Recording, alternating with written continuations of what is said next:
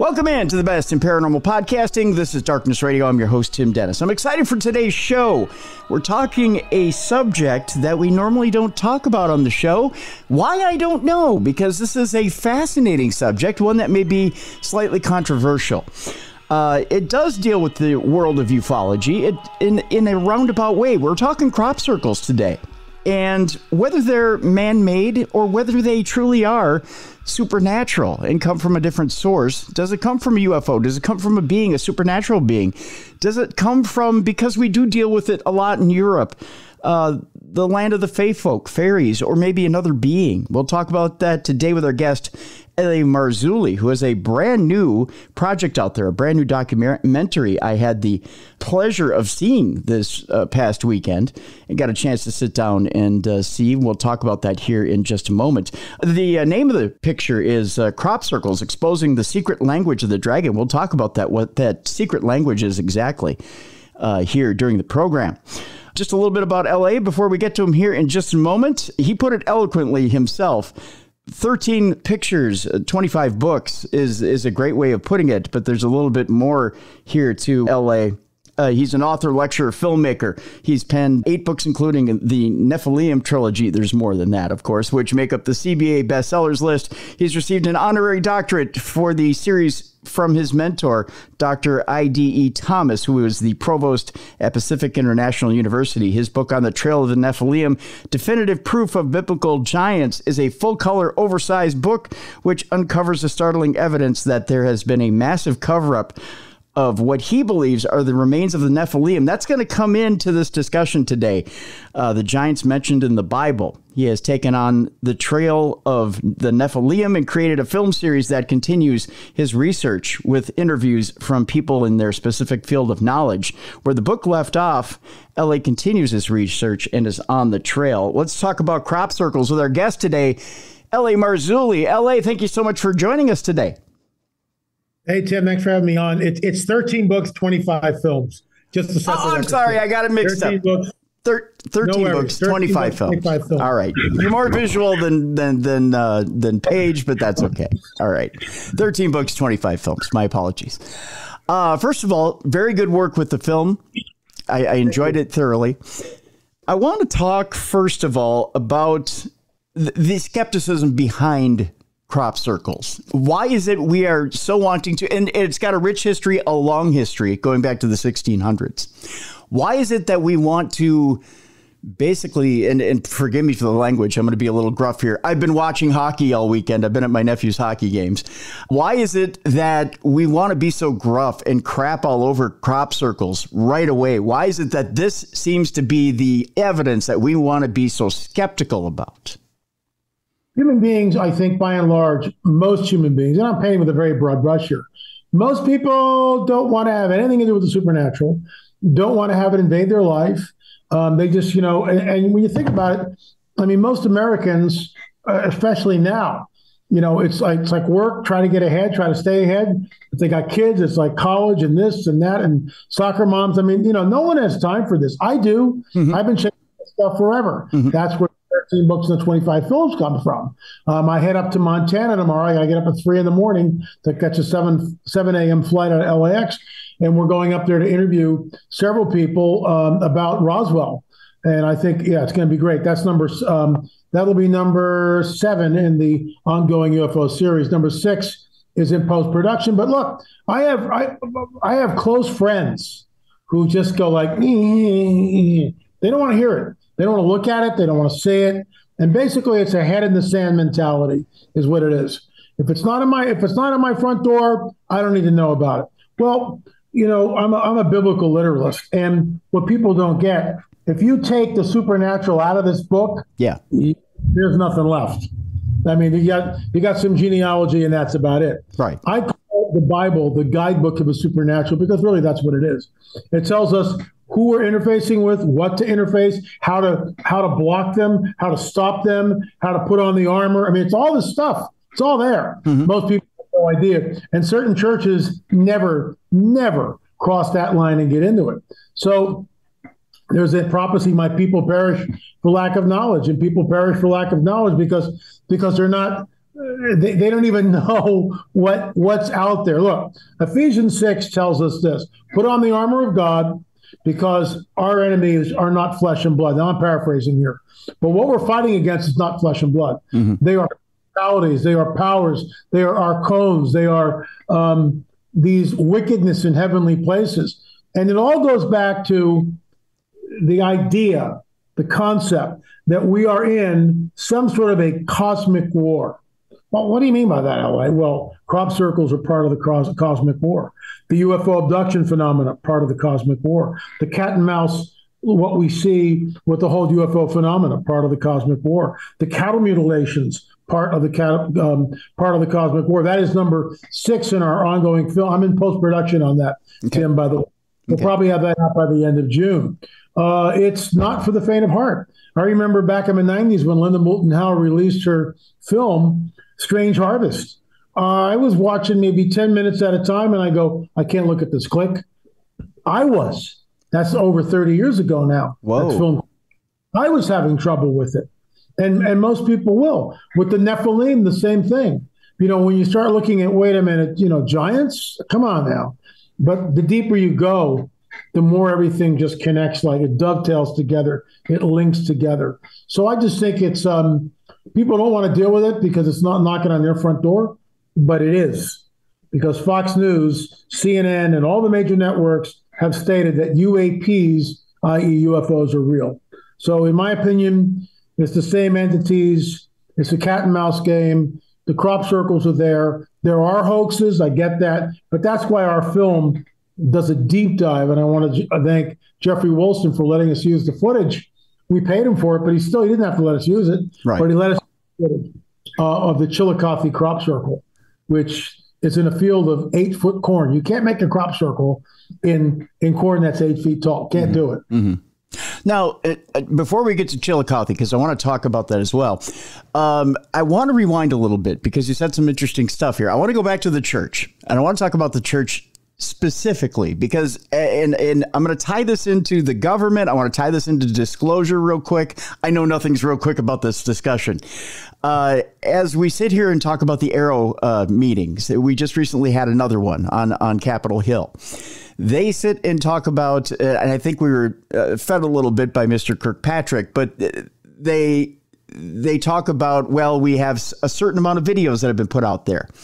But the U.S. Navy, I know I'm talking in circles now, the U.S. Navy has now said no more videos. They're not releasing any more videos. Now, supposedly, the reason being is that top secret tech is being put out that we have with these videos. So that's why no more videos. But it could be argued that there's more things in these videos than they're willing to let go in these videos that we may be seeing.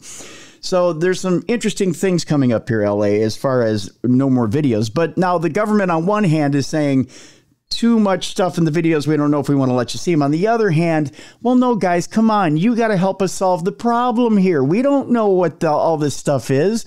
We're nice and naive. We're the government. We don't know what's going on here, right? Does this seem ridiculous to you? It's kabuki theater. I mean, that's what it is. It's total nonsense. There is a shadow government, in my opinion. They know exactly the insiders, not the congressmen, not the senators, although there might be a few that have been brought in. Most of them, it's kabuki theater. They get up there, we need to get to the bottom.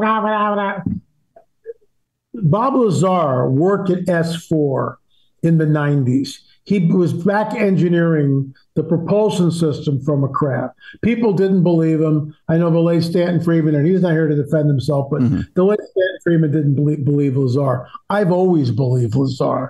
I wanted to do a film on him, but the other guy got it instead of me. I wanted to, bring him the light, and because I've always believed Lazar. I actually interviewed him way back in the 90s.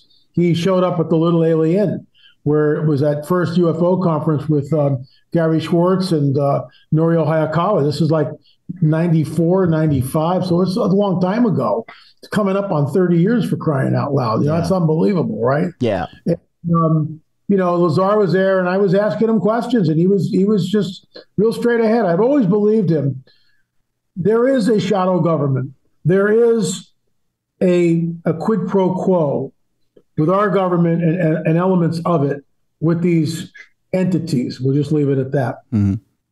Congressmen, it's very compartmentalized. Senators, congressmen, it's a need-to-know basis.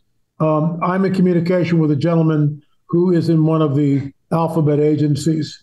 And, you know, he's not releasing any top secret information to me. Don't get me wrong. What he is saying is that nobody knows. And his higher ups, nobody knows what's going on. So he's tapping me.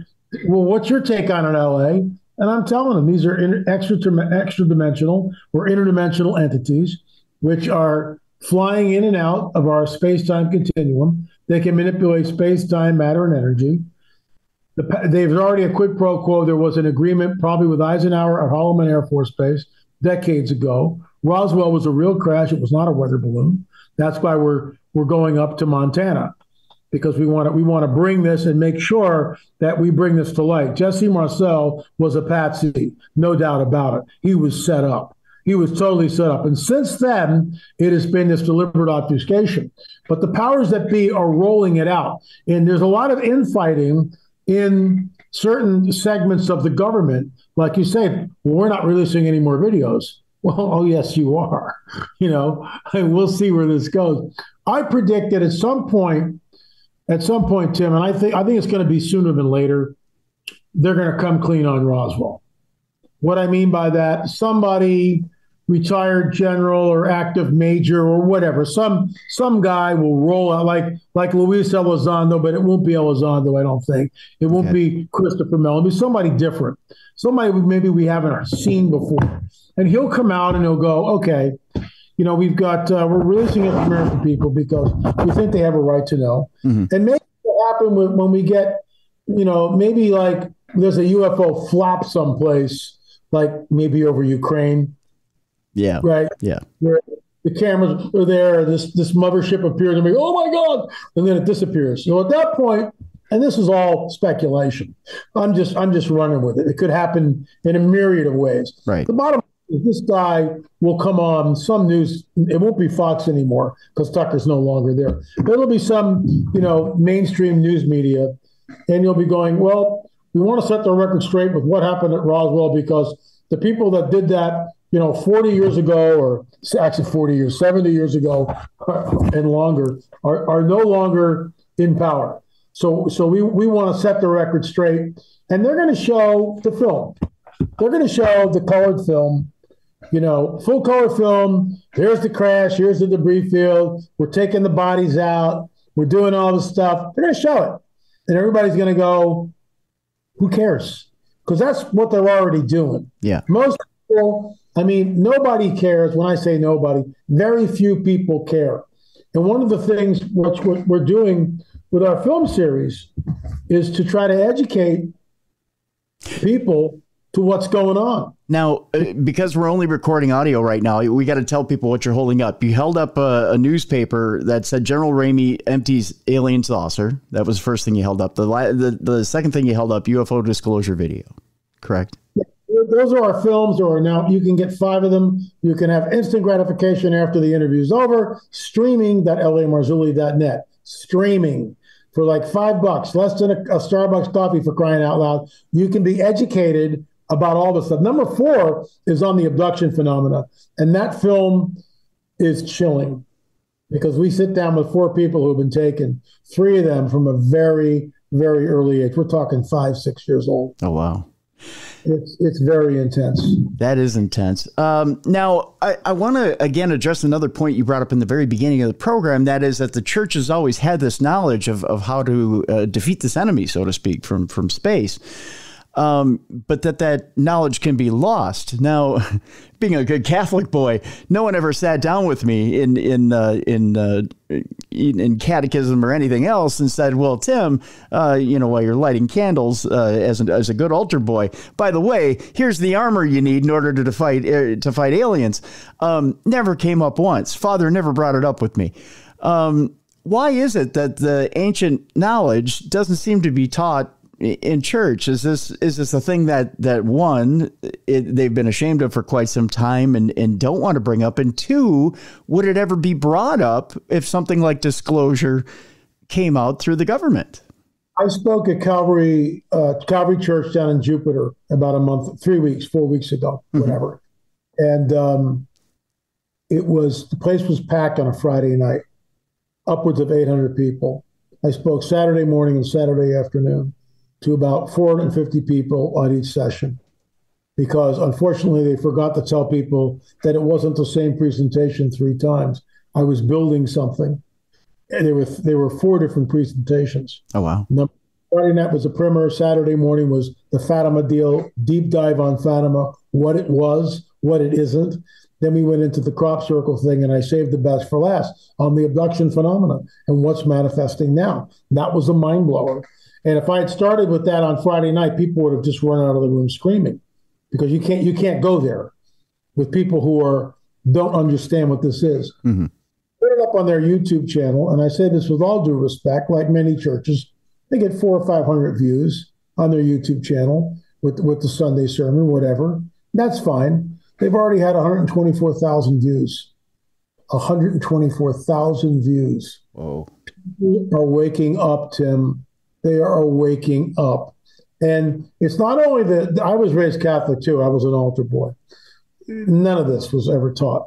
The Catholic Church, when Augustine came in and reworked everything, and everything changes, and I'm just not bagging on Catholics. It's the same thing in a lot of the evangelical circles, same thing. People, there's one guy, I won't mention his name, but for years he's poo-pooed the UFO phenomena. But now that it's out, now all of a sudden he's an expert, and he's telling people about it. And it's really annoying to someone like me who's been in the wings and been called every name in the book.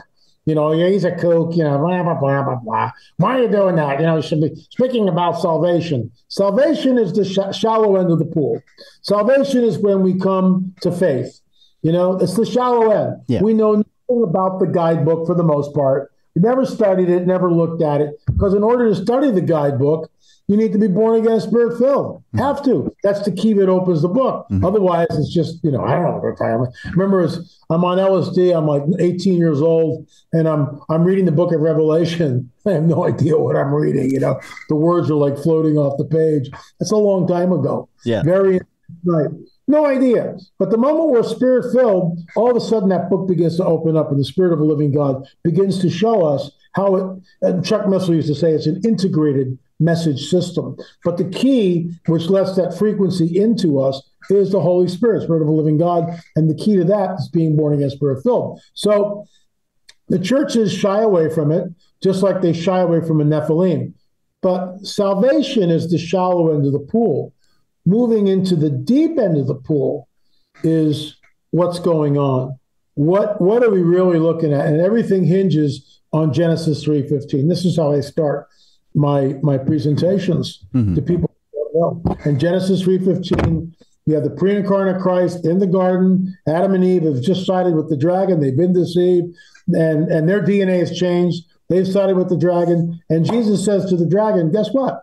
Your seed, your offspring, will be at war and enmity between your seed and the seed of the woman.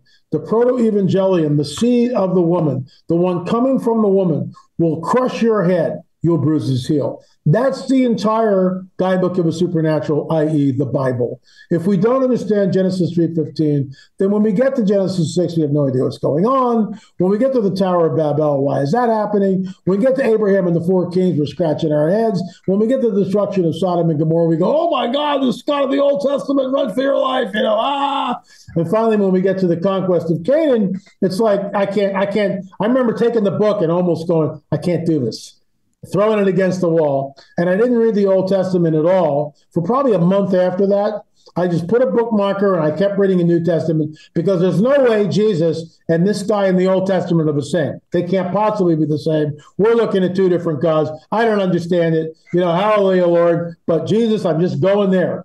And it wouldn't be, this was like 30 years old. So for 10 years, I'm wrestling with this. Wondering about the days of Noah, wondering about the conquest of Canaan. Finally, I read Dr. I.D.E. Thomas's book, The Omega Conspiracy, and that changed my life.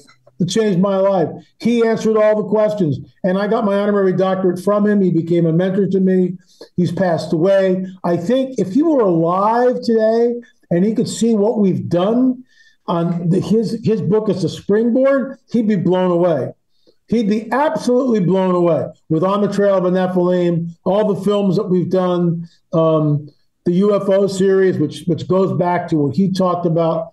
But, Dr. Thomas was a pioneer, and this goes back into the 70s. So what we do, we're in the deep end of the pool. Mm-hmm. We're talking about putting on the armor of God, how to protect ourselves from this. We're shouting out a clarion warning of what not only is coming, what is here, but what is about to be revealed. And we're saying it our priority. We're saying this is the coming great deception that the Bible speaks of. God sends them strong delusion because they did not believe the truth. Here's the truth, that Jesus created all things. He spoke everything into existence. Without him, nothing that was not made that was made. He's before all things. He holds all things together. I mean, we can believe that, or we can believe the ridiculous theory of Darwin, where somehow over millions of years of mindless evolution, you get a reproductive system. Time out, wait a second, time out. So if there's no reproduction system, then how are these entities reproducing? Don't bother me with the facts, LA. It just happened. Shut up and just shut up and go away. And this is what we get. We've actually with the elongated skulls in Peru, we did the DNA testing.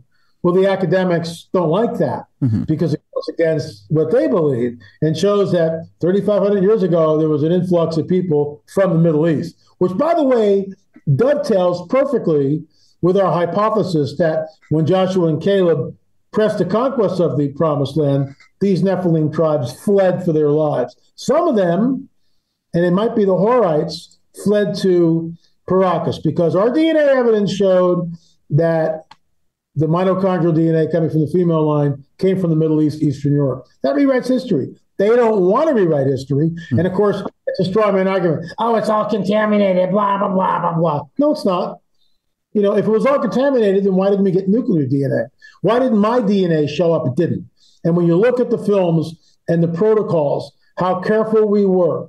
We took a skull and we took a Dremel tool and turned the skull upside down. And the foramen magnum, we scraped off the outer layer. Then we took compressed air and sprayed that.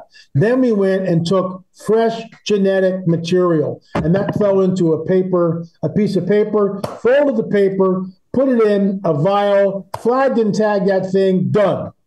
Now, where's the contamination? And we're all in lab suits. Yeah. We've got, all you can see of me is like this, my eyes. That's it. I've got a hood on. I've got a mask on. I've got gloves on. I've got double sleeves on, full body suit, head to toe, and boots. Give me a break.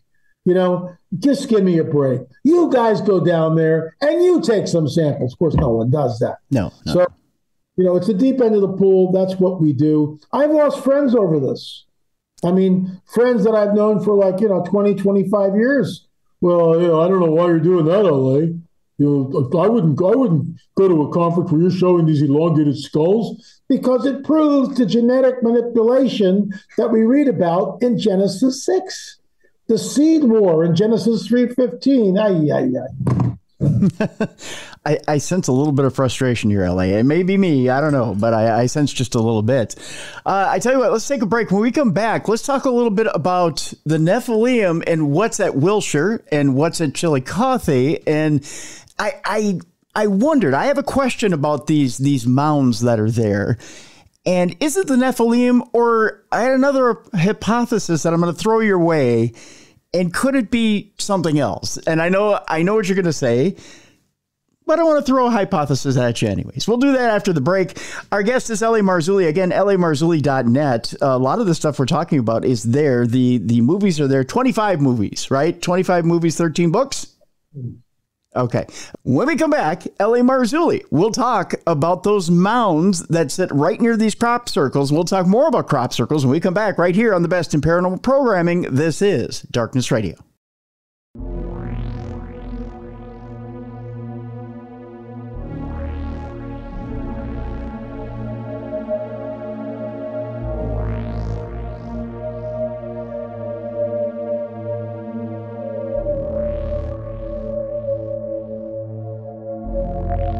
Welcome back to the Best in Paranormal Podcasting. This is Darkness Radio. Our guest is L.A. Marzulli. There is a brand new documentary out there that we want you to check out. And the name of the documentary is Crop Circles, Exposing the Secret Language of the Dragon. And we kind of elaborated what that dragon may be. We'll elaborate a little bit more here in the second half of the program. L.A., before the break, I told you we'd start to get into crop circles a little bit more. At each of these crop circles, there is a huge mound at each of these crop circles. We talked about Chillicothe, Ohio. We started to talk a little bit about Wiltshire in England. Huge mounds, and you were mentioning the Nephilim, and that it's your belief that these are actually Nephilim grave sites. Correct? Yeah. Okay. Or essentially, is that a spoiler if I say that? Should I? No, not at all. Okay. I mean, that's what I think that they are. Okay. Now, should we save it for the movie as to why you believe that is, or? No, I mean, it's a spoiler alert because kind of when you go to Chillicothe, but what we see, not only in England but over here, is that there's a connection. There seems to be a connection between these ancient megalithic sites, these Silbury Hills, huge mound. And if I took an archaeologist and blindfolded him and just transported him there, and I said, "Where do you think you are?" He'd probably go, "Oh, this looks like the mounds in Ohio." Mm-hmm. Looks exactly like them. Yeah, it's the mound builders. But of course, to the archaeologist, there's absolutely no connection between these. Blah blah blah blah blah blah. Because they're anti-supernaturalists and they don't believe that there's any connection, that they didn't come over here. They came over here. The Amorites were all over the United States. The work of Fritz Zimmerman, a good friend of mine. America Stonehenge, same thing. Nephilim site. They're everywhere. They're all over the Americas. The Serpent Mound, Nephilim site. The Octagon Mound, Nephilim site. We are looking at a hidden history that's been deliberately obfuscated from the peoples of the world. And the modern day archaeologists and anthropologists insist that, these were all done by Native Americans. Well, the Native Americans have nothing in their oral tradition. Now, that's being changed because the Native Americans now go, oh, gee, if we're not the First Nation and we didn't build these, then we're not First Nation. That's what's at stake. Okay. So truth, in my opinion, is being thrown to the street. The oral tradition, when you go back, when the first white settlers pressed into Ohio and they said, who built these? The tribes that were there just said, we don't know. It was here when we got here. So who do we want to believe?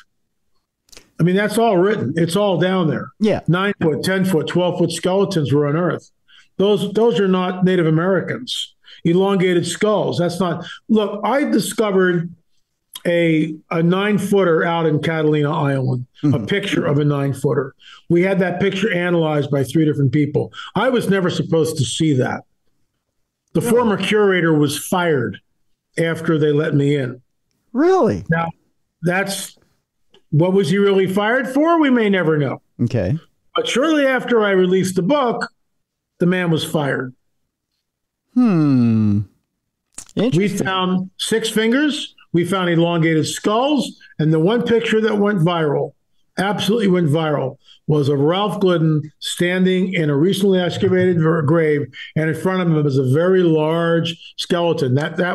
We used that on the Vieira brothers in Search of the Lost Giants on the History Channel for their finale. They only did 1 season. Yeah. So we showed it to them. And that was the climax of their series, my work. Jim's a good friend. I've never met him face to face, but we just did a video together, and I consider him a good friend. But they used my work because there was a 9-footer there. So we know that they're there. We've got the historical records that show it and talk about it. But the modern archaeologists, not all of them, and the modern anthropologists, not all of them, but many, this was all hype. This was all nonsense. Well, why then, when Richard Shaw, who passed away several years ago now, we went back to Catalina after I published the book. And there in the museum is a hit piece on Ralph Glidden. There's the picture that I took of the picture. It's a picture of a picture, except they've blown it up. So it's like 3 feet wide, 2 feet high, and underneath it is this whole hit piece. We photographed that, and I show that at conferences, and people go, oh my gosh, they redacted the giant skeleton out of the picture. It's no longer there. And the audience just cracks up. I mean, these are supposedly scientists. Yeah. What are they so afraid of? It's a managed agenda. Truth is thrown to the street. Instead, they resort to straw man arguments and calling people like me a racist. Yeah. So my rebuttal to that is, okay. So I'm an Italian American. Mm-hmm. Okay. Mm-hmm. Let's just start there. Okay. So I'm going to say that, Giuseppe Verdi over in Italy, he's the guy that really invented the airplane. Mm-hmm. Okay. Mm-hmm. Not the Wright brothers. It's Giuseppe. Right. Well, you'll say, well, LA, I'm sorry, but that's wrong. Giuseppe Verdi did not invent the airplane, the Wright brothers. And if you say that, that's not being a racist. That's speaking the truth. So if I say that Native Americans didn't build the Octagon Mound, because the Octagon Mound was built on an 18-and-a-half-year lunar cycle, and the Octagon Mound is a complex octagon. It's not just 8 equal sides. 2 of the sides are unequal. And that octagon encompasses 50 acres. If I say that, then I'm a racist? No, I'm not a racist. I'm just looking for the truth. If Native Americans didn't build it, if Native Americans don't know geometry, and don't give me the nonsense that, well, we did it in our heads. You can't do that in your heads. That's complex geometry. You've got to have a compass. You've got to have a ruler. You need to know angles. And if you don't know that, then you don't know that. And I'm not being a racist. Show me the deer hide, show me the buffalo skin with it on, show me something. Where's the oral tradition? It's not there. Yeah. It's not there. But if you say something against that, oh, you're a racist. This is what they resort to. It's a straw man argument, or they call you a racist because, I have a different opinion. So what's the truth? If Native Americans don't know about the 18-and-a-half-year lunar cycle, then they don't know about it. Europeans didn't know about it. Yeah. At first. Yep. So, this and if you don't know geometry, I don't know geometry. No, I don't either. Could I do an octagon? I might be able to figure it out, but you've got to know angles. And in a complex octagon where 2 of the sides are longer, now you're looking at advanced geometry. That's why we sat down with Dottie and asked her. It's like, okay, how was this done? And she said, if you came up to me and you showed me this and you said, well, I just kind of looked at the angles and, I just kind of like made this line. She said, well, that would be evidence of cheating. She said, the only way, this is advanced geometry. Yeah. You need to know angles and protractors and rulers. And you've got to know your stuff. And it's one thing to draw it on a piece of paper. It's another thing to take Earth and create a octagon which encompasses 50 acres. And by the way, we'll be there in 2025 because when you stand on the platform and you look down the causeway and the octagon goes into a circle, that's where the lunar standstill happens every 18-and-a-half years. And that moon just sits right in the gate. Come on, guys. Well, quit lying to us. To measure it, dig it, and to look at a straight line and then I don't know how you do that without advanced machinery. Exactly. It's hard to imagine. So I'm with you on that. And that's not a racist view either, to be exact. Speaking of geometry, we talk about crop circles as they are. Before we get there, I want to get to a point with geometry, and then I want to work my way back to the mounds themselves, because I was trying to make a point about these mounds. Well, maybe I should make a point about the mounds. I'm confusing myself here, LA, because I have so much going on in this head here. Let me make a point about the mound, and that was my alternate theory, which I teased as we were going into break.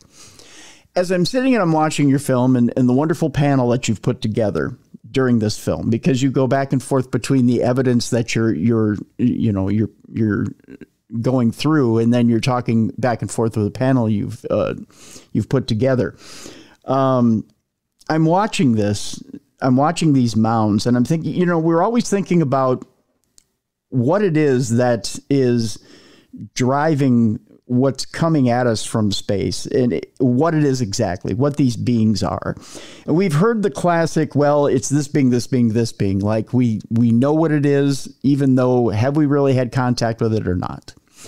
Some people have, some people haven't. I think the people who haven't go along with the people who have and just go along with it and say well, we know. Yeah, sure.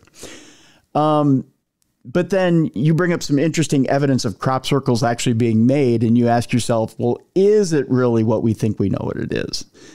I know I'm talking in circles again. But in those circles that I'm talking, I'm looking at this mound and I say to myself, okay, if it's not a Nephilim body that's in that mound, could it potentially be a battery or a power station that's in that mound? Could it be that although you may have a grave in that mound, if you have something so powerful that it's making this crop circle, obviously whatever's making that crop circle has to have some sort of, you would think, energy source if they don't already have energy, right? Am I off base on this? You just tell me if I'm rambling. No, not at all. When we were and this goes back to 2013, 2014, Richard Shaw and I are in Cusco, 12,000 feet above sea level. And we had been touring with Brian Forrester, Sacsayhuamano, Ollantaytambo, other sites, looking at all these megaliths. And we had a cosmic download together. That's never happened to me with another person, exactly the same time. And we realized what we were looking at was an ancient grid system. Okay. There was an ancient grid system that was over the planet. I believe it was pre-flood. Okay. It was all destroyed. And that's why we see the vestiges of it at Sacsayhuamano, Ollantaytambo, and other places. And then it changes. The entities who came and created that no longer are doing that. So we're out of the pristine cut stones that we see at Sacsayhuamano, Ollantaytambo, other places like that. And then it goes into these megaliths and menhirs and standing stones and like Karnak. But the stonework is not the same. And then from there, it goes into the mound builders. And what's interesting is all this just vanishes. Yeah. And this is something I'm working on, because on all these different sites, wherever you go, it's always the same story. Whether you're in Sardinia, Israel, Karnak, France, England, the Americas, Peru, Mexico, it's always the same thing. Well, the Teotihuacanos in Mexico, they built these pyramids and then they just vanished. They just assimilated back into the population. Well, yeah, America Stonehenge was built about 4,000 years ago, roughly, and we don't know what happened to them. Oh, yeah, the mound builders were here and they just assimilated back into the Native American culture, but the Native American culture has no oral tradition of that. Well, yeah, in Peru, the oldest city in the Americas, Corral, it's about 5,000 years old, and they just all disappeared. So let me get this straight. There's no pre-existing culture in Peru, which is responsible for building these step pyramids like we see at Corral. Where did they all go? Right. Over and over and over and over and over again. And I have a theory, which I won't say, but I have a theory about this. And I find it very, very interesting. And it does tie back into the biblical narrative. Because one thing you say, I will tell this much about the movie. The one thing that you do say about the mound at Wiltshire, which triggers this in my mind, is that they won't let anybody go near the mound. They won't let anybody on the mound. I can understand preserving the mound and not wanting people to traipse all over it, especially if it's a gravesite. I get that. But there's more to it than that. It seems like it's not being treated as an ancient site out of respect. It's almost like they fear it because there may be something more underneath it, more than just a gravesite. It's almost treated out of a healthy respect or fear, like almost like you treat a nuclear site, like, oh, don't go near it. Don't go on it. Don't go by it. Just stay away, Everything is controlled. Everything. Yeah. I mean, it's a controlled, managed narrative, managed agenda, as the late Chuck Missler used to call it. It's what it is. Yeah. And, when you go down to Peru and you hear the goofy docents who are there, the tour guides, oh, the Inca were master stone builders, and you just want to go, quit lying to the people. Yeah. Stop it. Inca could not build this. We can't build it today in modernity. And some of these stones are 80, 90, 100 tons. How are they moved? Well, just keep moving here, LA. You're being a troublemaker. No, I'm just looking for the truth. And what we see is that there's There's a hidden. I say this on my Tuesday show, which is on the trail of a Nephilim every week. Mm-hmm. There is a hidden history that's been deliberately obfuscated from the peoples of the world in the circles all the way back to our very first 5 minutes, where you go, why is it that these people are afraid of this? And it's the same thing. If there's a supernatural world, then the Darwinian paradigm buckles and just falls of its own weight. And of course, there is a supernatural world. Yeah. And it's manifesting. And that's why we do the Monday and Friday shows, Supernatural Confrontations, where people come on and talk about their supernatural confrontations. Right. So, that's what we're looking at. It's unbelievable. Let me ask you this, L.A. So when we talk about the actual crop circle itself, we talk about the very simple beginnings of them in 1600, how simple they were. We go to modern day and how complex they've become in their pattern, in their design, in their geometric makeup. And you come up with a very eloquent way of putting it, that the language in which they're trying to communicate. You call it the secret language of the dragon. Can you explain to people what that means, or should they look at the movie and figure it out? Well, I mean, you need to watch the movie, folks. Okay. I mean, just spend $5, go to our streaming site, spend $5 and learn something. I mean, it's just amazes me. We want it for free, LA. Sure. We want it for free. Well, you know what? You're not going to get it for free. Can I throw you an alternate theory to your movie as to what I think these crop circles mean? I got to get going here soon. We're at the 44-minute mark. So sure. Let's wrap it up. But go ahead. After watching your movie, I have an alternate theory as to what these crop circles may be, even though the message becomes more and more intricate throughout time. To me, it almost seems like, and I know you say there's only so many different races of aliens out there that are maybe making contact. I come up with almost a street mentality when it comes to this. It seems to me like these aliens are tagging things like street gangs. You know how you have individual members of street gangs and they have their own tag and they tag bridges and things like that. To me, it almost looks like these individual patterns, maybe a message, and at the end they put a signature on it. And it's almost like an intergalactic tag, for lack of a better term. They're putting the message in there, and in the message they have their own signature. Now, I won't spoil anything about the movie. There's one particular thing that you decode in there that is so eerie, it makes it look like it's a revenge message. It very much looks like a revenge message. So I will tell people, go watch this movie. It is fascinating. There's a lot of information in there that you should glean from it. And it will make you think about when you look up in the sky and wish you could make contact with one of these things. I don't think twice. Yeah, think twice, because I think there's a different agenda there. The name of the movie is Crop Circles, Exposing the Secret Language of the Dragon. L.A. Marzulli is our guest. LAMarzulli.net is the website. We'll have a link in the description of this program. We'll also have a link to the podcast, so you can check out L.A.'s podcast as well. L.A., I want to thank you so much for being with us today. Thanks, Tim. God bless you, sir. And we'll have to do it again soon. Absolutely. God bless you, sir. And thank you very much for joining us. You got it. Take care. Yep. We want to thank L.A. Marzulli for stopping by today and talking about crop circles and what potentially is in them. Again, we want you to check out that brand new movie by L.A. Marzulli, which is called Crop Circles, Exposing the Secret Language of the Dragon. It's available on LAMarzulli.net. There's lots of stuff in there, folks, including one particular frame where you actually see a crop circle being made. That's all I'll say. I won't say what's making it or how it's made, but it's not being made by anything earthly. It's pretty fascinating. So go ahead and check that out, LAMarzulli.net. There's also a link in the description of this program if you can't remember that. But go ahead and check that out. It's part of the UFO Disclosure series, part 5 on L.A. Marzulli's site. Pretty fascinating stuff. I'll put it that way. Before we leave you today, I got an interesting article sent to me by the Genie Help Me site, geniehelpme.com. And I figured I'd pass it along to you on this Thursday before we leave you for the weekend. Just an interesting thing. It says ghosts, ghouls, and Google searches. Which states are most enthralled by haunted houses? Figured I'd pass this along as an extra from our news segments on Wednesday.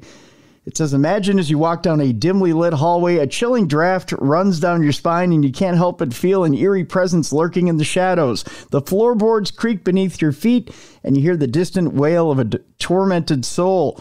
There's something both terrifying and thrilling about the unknown, and haunted houses have long captured our imaginations, drawing us in with their spine-tingling allure. What's actually interesting about this article is it's about to tell you exactly which states are most enthralled with haunted houses. It's not exactly who you would think. I'll let you know more here. It also asks the question, have you ever wondered which states in the U.S.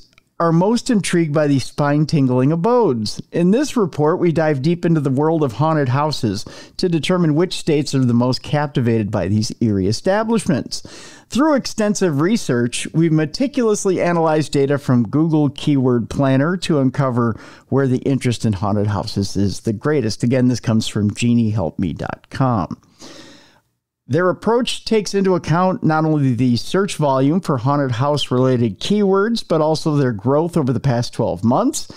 As they unveiled their findings, prepare yourself for a few surprises that might just make you question the supernatural affinity of your own state, depending on where you live, that is. I don't think you'll be surprised by the number one, that's for sure. Are you ready to step into the dark corners of America's haunted house fascination? Well, here we go. Let's step into it, shall we? First of all, here's a step-by-step breakdown of their methodology as they did this. Keyword collection was first. They collected haunted house-related keywords using Google Keyword Planner for each U.S. state with a focus on the past 12 months. I think this was of 2022. Those keywords included phrases like haunted house near me, horror house near me, and real haunted houses near me. On average, they gathered 50 to 60 keywords per state.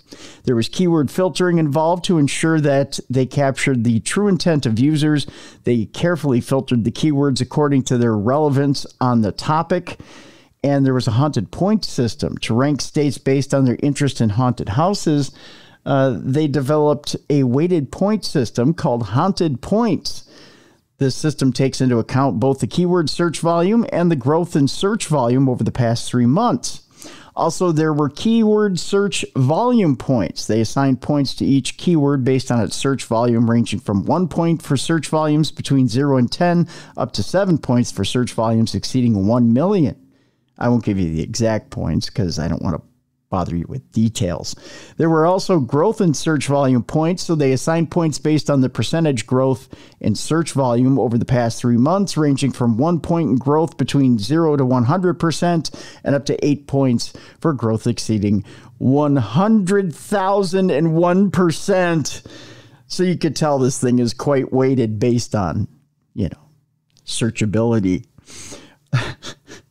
The final ranking, they combined the points from search volume and the growth to calculate it's very geeky in here, isn't it? It's getting very geeky right now. They finally combined the points from search volume and growth to calculate the final haunted points from each state, allowing them to rank the states in order of their interest in haunted houses, which is probably the most important thing, to be honest with you. By following this robust and well-structured methodology, they finally were able to confidently present their findings. That's good because they have too many search measures in a way that is both reliable and engaging for me, the reader, I guess, and for you, the listener. Here we go. Shall we go from, we'll go from the least amount of points to the most. So we'll go from, I think this is number 10 to number 1. Number 10 would be New Mexico, the Enchanted Eyrie, as they call it. They got 38 points. With its unique blend of Native American, Spanish, and American frontier history, New Mexico is a hotbed of supernatural legends. It seems the land of enchantment has captivated its residents with the mystique of haunted houses and the spirits that dwell within. Number 9 was Indiana, which they're calling the Hoosier haunting, Who's your daddy? I guess that sounded weird.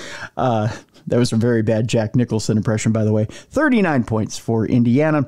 Indiana's rich history has given rise to countless ghost stories and haunted locations. The residents of the Hoosier State are eager to explore the dark corners of their past and uncover the chilling tales that lie within. Number 8 was Kansas, the Sunflower Spectre. They got 40 points on this deal. Amidst the plains of Kansas, there's more than just wheat and wind. There's a fascination with haunted houses that grips the state. The residents of Kansas are eager to delve into the paranormal stories and the unexplained phenomena that surrounds them. Number 6 is Maine, the Pine Tree Paradox. They got 41 points.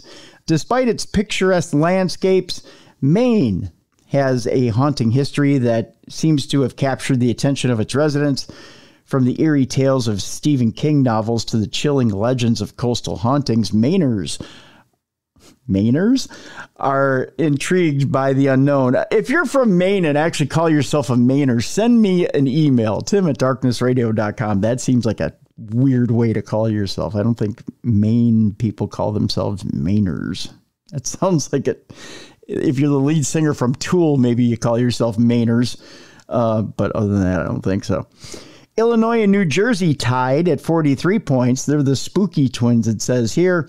The two states share an equal fascination with haunted houses, as their residents are eager to explore the ghostly tales and spine-chilling stories that lie behind the walls of their local haunted attractions. California, the Golden Ghost State, is next with 45 points.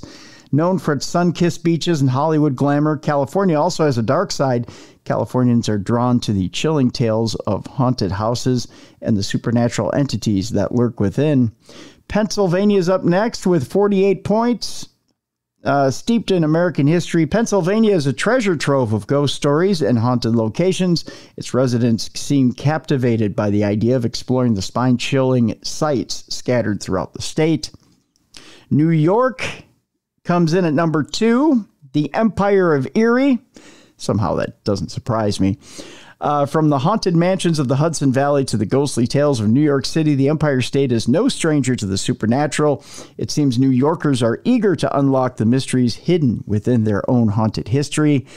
Number 1 might shock you a little bit, but it doesn't shock me at all. It's Alabama. The terrifying Titan, the heart of Dixie, takes the crown as the state's most entranced by haunted houses. With its rich history of Civil War battles and ghostly legends, it's no wonder that Alabamians are drawn to the eerie allure of haunted abodes.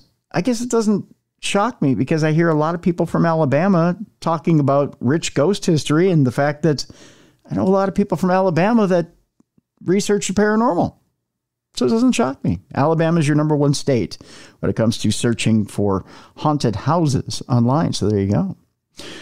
We'll do some more stuff like this in the future. We'll just give you a little bit of an idea as to what people are looking for. You know what?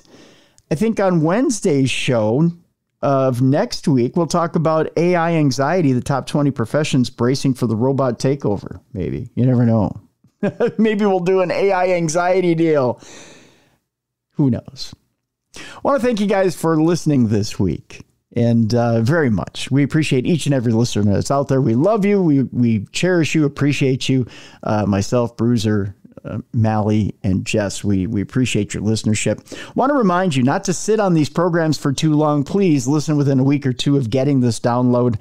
It helps us as far as if so-called quote-unquote ratings, if that works, downloads, they quote for us as far as Audio Boom goes and as far as advertising goes. Our advertisers don't want to come back and advertise with us if you're not listening to this program on a timely basis, and it also helps us as far as numbers go. If you're not listening to us within a couple of weeks, it doesn't count towards a monthly number. And it actually hurts us. If you're listening to the show, if you're binging a month and a half later, doesn't help us at all. So we'd appreciate it if you get this show and listen to it. We'd greatly appreciate that. Got a great week of shows ahead for you next week. Again, if you have a guest idea that you would like us to pursue, give me an email, tim@darknessradio.com. Would love to hear who you would like to hear on this show. Also give us a little bit of a lead. If you have an idea of how to get a hold of that person, include that in the email as well. Also would like to hear your Parashare stories, tim@darknessradio.com, or go to darknessradioshow.com. Leave a voice note. You can do that. Just click that blue button on the right-hand side of the page at darknessradioshow.com. You can leave your voice note. You got a 2-minute window there to leave that. It's a 2-minute loop that you can leave that voice note. If you need more time, just click that blue button again. I'll stitch them together and we'll play your voice note here on the show. If you want us to weigh in, let us know that you want us to weigh in as well. If you're wanting our opinions really, really badly, let us know. A reminder to take care of yourself and each other. Folks, do yourself a kindness. Do somebody else out there a kindness. And remember to give. It's good for the soul. It makes the soul feel good. It makes somebody else feel good. If you have time this weekend, do a quick favor for maybe a friend or a neighbor that isn't doing so well. Pick them up and do something like mow a lawn or help somebody out with a physical task that they can't handle. Maybe there's somebody out on the street down on their luck. Maybe they need $5 or a meal. Give somebody a meal. That helps more than anything. In today's society, things aren't getting cheaper. I know we're all struggling. We're all having a tough time out there, but some more than others. Let's leave things a little bit better than what we found it. It's just the basic human thing to do, and just a nice thing and a nice reminder from us, your buddies here at Darkness Radio. Not trying to beat you over the head with anything, but, you know, we like to remind our buddies to be nice too, because we like to be nice. We wish you a happy weekend. Go out and have some fun. We're going to go out and have some fun as well. We'll see you next week for another great week of the best in paranormal programming. This is Darkness Radio.